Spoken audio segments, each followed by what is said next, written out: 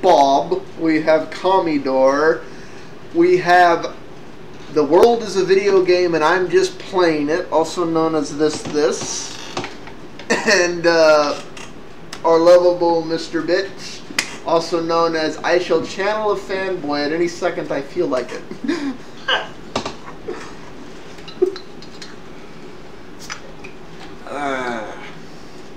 Don't mind the objects moving around in the background. They don't matter. Well, I got some miscellaneous news about Google Docs. Wait, okay, hold on. It's not big news. It's just that Google Docs now works with Google Plus. Yeah, everything's going to wind up getting integrated under the Google Plus platform eventually. I mean, heck, the Android marketplace is now the Google marketplace. It's everything's going to go. It's just, hi, are you under the G? I swear, you know what? Somebody out there who can do parody videos. Here's the parody video I want somebody to put on YouTube. You're running up a staircase. It's like you're going to God. It's like the white staircase. You get to the pearly gates. You get to the throne. You go up there. There's a giant G sitting there. And you hand it something. And suddenly all the white turns into fire pits and everything. It's just... What if he's in an A?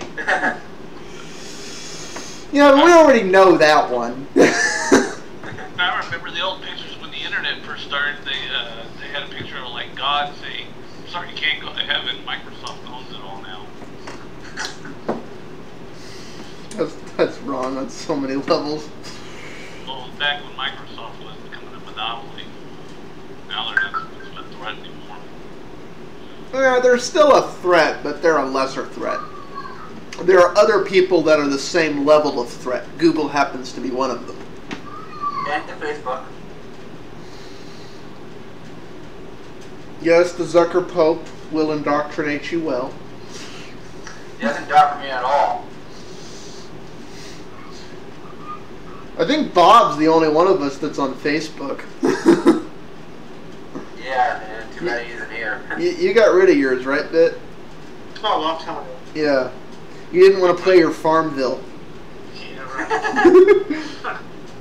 has he has a strong aversion to his Farmville.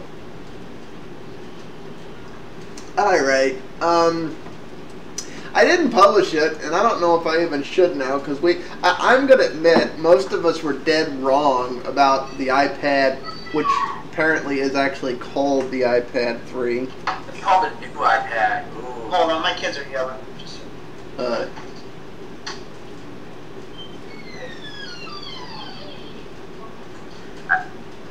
I'll wait for him. Yeah, I'll give him a minute. I knew he was going to have to go deal with that, and I heard him screaming. I wasn't wrong about the new iPad. I pretty much was right. Okay, this was right.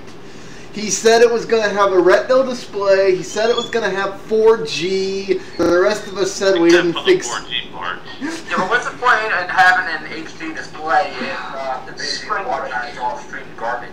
Well, no, you guys were right about the HD, about the retina display thing. No, I thought we were right on it. I thought we said there would be 4G. No? I was dead wrong. I was saying I was saying 50-50 on the 4G, and because I am a web developer / designer, I was praying to the gods that there would be no retina display to make designing web pages a pain in the you-know-what as a result of the iPad. This is what happens when you pray to God. I said gods! Well, I was only wrong about two things. The 4G and the retina display. I mean, in the retina display, I thought the iPads already had it. No, it had a display that was appropriate. Now it has this retina display, which is a pixel resolution on a little 10-inch screen that is higher than most people's 22-inch monitors. And you can only imagine how the web's going to come across on that. You know, it's just... Well, it's not the most monitors at all, because even the 32 inches ones, or 27 inches. Yeah, most of your desktop monitors are 1920 by 1080 or 1900... what is it? 1920 by 1080 or 1920 by 1200, depending whether it's 16 by 9 or 16 by 10. Everything else I was right about. Now, I think the general public was more right about this for the first time, because, like, back in the day, like, they never got it right, but this time they pretty much got it right. You know, like, Retina display. I wouldn't think they'll put it there. I thought it would be way too freaking expensive. Where else were, the thing is, where else would they go? I mean, there's, what else are you going to do? Well, another hardware company usually that would do it, but no, they don't. Yeah, I get it. Well, I don't think they were. Go ahead. Oh, no, I was going to go ahead and let you finish. I was going to say that they did put a new chip. So that damn thing's running 4 GPU cores, man. So. Well, but it's a variation of the A5 chip, so. It is. It's an A5X. So, yeah. I mean, that's an A5.1. So yeah. A5 came out, and MT5.1. That's right. So now Angry Birds will play even faster. Exactly. Exactly. Or Infinity Blades. Yeah. And you know what? Honestly, with these being the improvements on this thing, I'm wondering. You know, you look at the pictures of Cook coming out there, and it's like, it's clear. Hi, I am trying to be Steve Jobs. I am not. No, he did things a little different, and that was one of the shortest keynotes ever. Oh no, yeah, I know that, but it was like it was. That was the end. Yeah, I know. Like, how long did this thing go on for? It's like it started at about 1, and yeah, it was just. Yeah, but isn't everybody trying to be Steve Jobs nowadays? Nah, not really. What about that Asus thing with the pad phone thing? I did a video on the new iPod 3 or the new iPod Pad or whatever, and I remember hearing from a CNN reporter when he got up and said that one of the real problems was that half these customers were not really impressed, but then again, you know, with all the high expectations, like that holographic crap that was never going to happen. Yeah, no, we do need. I do need to cut that video in, even if we don't publish the other part, because it's like people. I realize it looked cool, that like concept. It's like, oh yeah, we're gonna have holographic football players running on top of your bullshit. You guys expect shit like that? Yeah. Oh, though that technology does exist, but your iPad would cost $20K retail. Actually, no. See, the holographic technology is used at Disneyland in the haunted house, and to get that technology to work, they usually have to hook up it to a plug-in or a car battery. Yeah. So the iPad does not have enough power. Well, it would become the iBrick. You know, it's about yay big, and it's like. Yeah, MagSafe lock, whatever, like they do in the MacBooks or whatever. You know, Apple had a class action lawsuit because of that power mag thing or whatever it is. Oh, the magnetic. I got an email. Yeah, I got an email. The magnetic cord. Yeah, that mag thing. Wasn't it called MagSafe or something? What is it called? Mag something or other. Yeah. Why did they get a Why did they get a suit over that? Let me look at the damn case. Hey, USC prompts. But anyways, about the CNN reporter, he said that the iPad, they could have presented the iPad, and it would have grown arms and legs, got up, got you coffee, and served you breakfast, and you would still feel disappointed because everybody's expectation was way too high. Well, and that's the primary reason Microsoft killed the Courier project, because they were just convinced that no matter what the heck they released, you know, people were going to get. But it doesn't do this. MagSafe adapter settlement administrator. Okay, what's the suit over though? Who's affected? You're a class member if you are a United States resident who purchased in the United States an Apple MacBook or MacBook Pro computer or an Apple 60-watt or 85-watt MagSafe MPNT power adapter. What's this about? The lawsuit claimed that the MagSafe T adapter is defective in that it allegedly dangerously frays, sparks, and prematurely fails to work, and that Apple engaged in misrepresentations regarding the adapter. Apple denies all allegations and has asserted many defenses. Apple is entering into this settlement to avoid burdensome and costly litigation. The settlement is not an admission of wrongdoing. But we're going to pay you money in case your MacBook has sparks. Yes. Apple has agreed to provide a cash payment to class members who purchased a replacement adapter for a subject computer or adapter covered by the settlement, and who send in a valid claim form. The settlement provides for different cash payments depending on when you purchased a replacement adapter. I no longer own that MacBook, but I remember I did purchase an adapter. I think I'd probably get the $35 one. Interesting. Anyway, we're talking about the iPad? Yeah, anyways, go, yeah. Well, you said MagSafe, so that triggered that. Yeah, I know. It's like I'm laughing at what the suit's over. I'm like, It kind of reminds me of the water cooling incidents. Yeah, with the G5. Yeah, it's like, oh yeah, they're so superior. They were. PowerPC chips were. They smoked everything. No, I'm referring to the overall system. Those leaked water like nobody's business. They basically peed all over the place. Well, there was an allotment that did, but not all were symptomatic of it. I know, but it's. Gotta be careful now. Now you're entering PowerPC territory. That's where I get high. Yeah, now I'm gonna get all the Apple fanboys going. You just don't know what you're talking about, Russ. Shut. Oh, I'm gonna vouch for this. Okay, Intel Max is Mr. Bit Star Trek. PowerPC is Mr. Bit Babble 5. Exactly. See, we have to clarify these things. Don't forget that all three gaming consoles right now pretty much are using PowerPC chips that actually did come from Apple. Yeah? How about that? Yeah. Okay. And let's get this straight. You know, all this. The iPad's going to take on gaming consoles.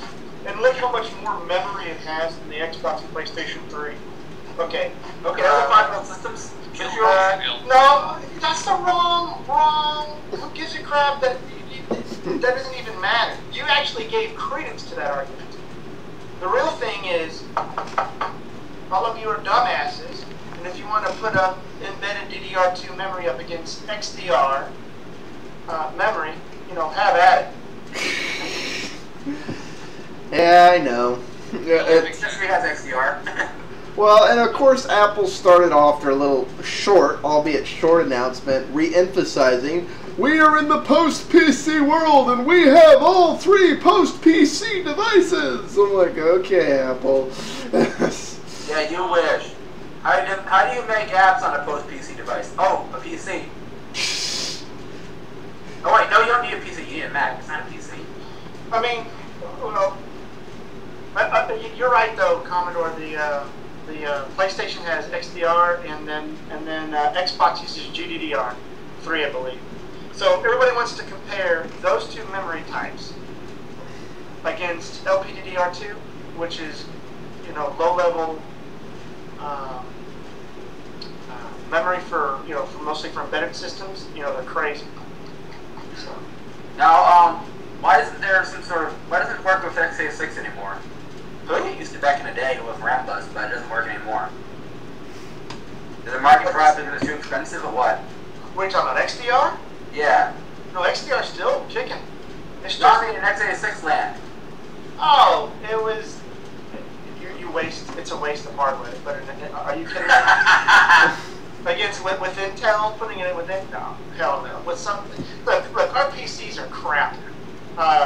In terms of if you want to get efficient power, XDR is needed in like video processing for parallel threads and maximum throughput concurrency.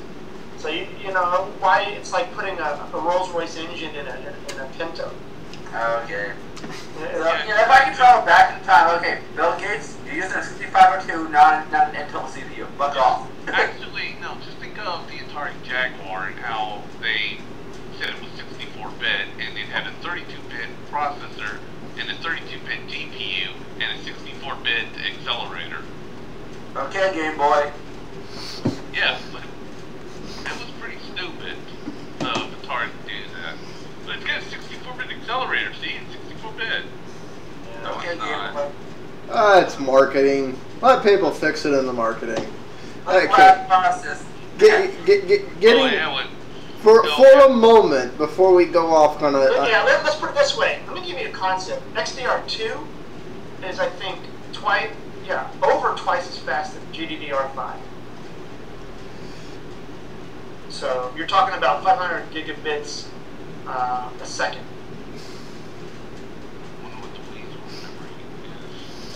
Makes you wonder why all this stuff is using GDR. Especially with DDR3, where they have higher frequency but increased latency, which just kind of kills the point. Yeah. Let's see, each XDR2 DRAM can deliver, it's gigabytes a second. Is it 80 gigabytes a second? Of peak bandwidth from a single 4-byte wide 20 gigabit per second XDR2 DRAM device. With this capability, systems can achieve memory bandwidth of over 500 gigabytes a second on a single SoC.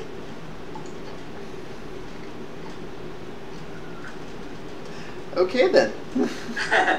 well, that came off from a real topic. We talked about the iPad, then we talked about. Yeah, I know. I'm like, okay, I'm gonna call that part chip.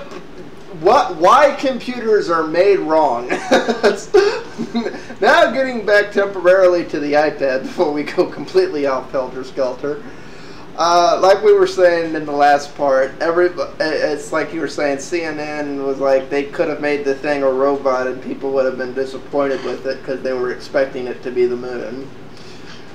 And they were saying the post-PC stuff, which I think all of us agree, it's like we are not post-PC. Shut up, Apple! Yeah, where's your text editor? Where's your compiler? Then talk to me. Yeah, so. No, I went off on the RAM thing because that's how absurd things can get. Where, too much wishful thinking, where you have to spank people's, you have to spank their asses back in line, and making outrageous claims when they have no clue. Well, if you remember the megahertz myth, where if there's like a RAM there now, like more RAM is better, even though you don't touch it. Yeah, I put a stop to that because Twitter started filling up with there's more RAM in an iPad than the next. No, like it's not with laptops. Like, oh, it's a laptop 8 gigabytes RAM, even though I just browse the web. Just to watch movies. Yeah. The RAM on the device is not even the significant part of providing you the graphics display. They're augmenting it on all the cores. The RAM itself is shared between the device and the GPU, but they're augmenting all of the necessary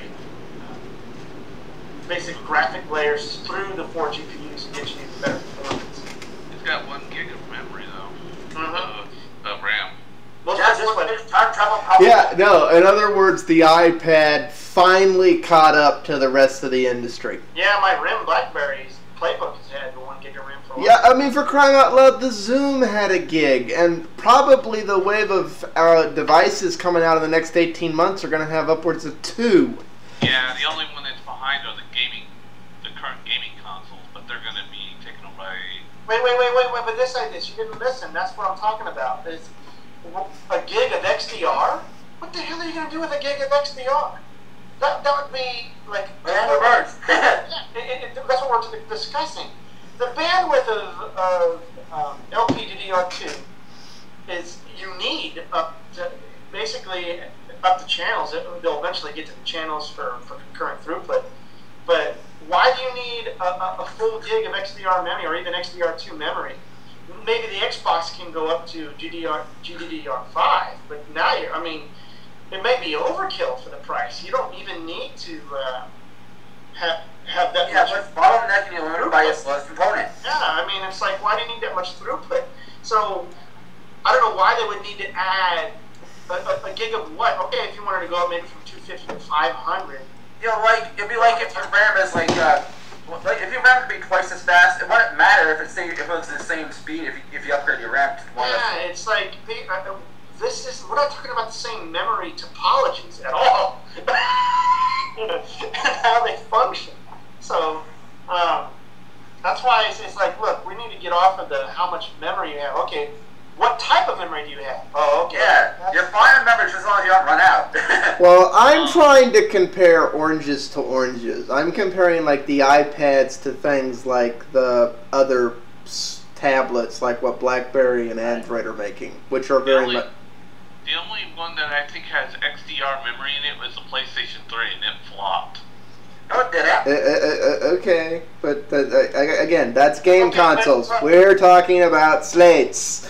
Yeah, and XDR is already used in TVs and most of your high-end HD video products as it is. Well, XDR2, I should say.